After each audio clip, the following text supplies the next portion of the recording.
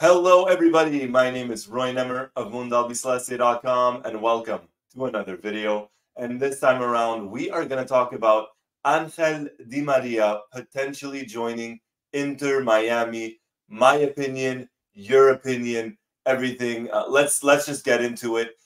Angel Di Maria and Inter Miami have reportedly reached a financial agreement, and the club is apparently waiting on his response, but he could be joining either in June or in January, and that is massive.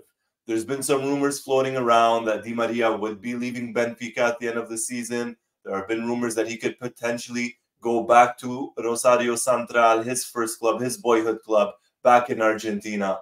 But by the looks of it, he could be heading to Florida and playing alongside Lionel Messi. Not for the first time, no, not at all. But before we get into all of that, let's talk a little bit about Di Maria. I mean, this is someone that's 36 years old, that is still, to this day, one of the best players in Europe, one of the best players in his position still in the world, played for the biggest clubs in the world.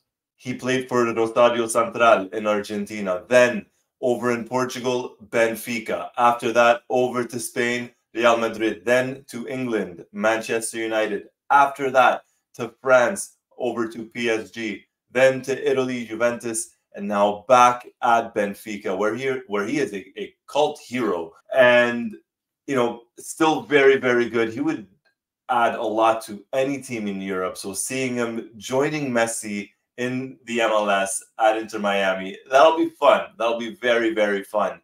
And he's won it all, obviously, with Argentina, the man of every final for Argentina, every final won in recent memory, from the Copa America to the Finalissima to the World Cup. I'm super excited about this. It does look like it will finally be happening. That is absolutely insane.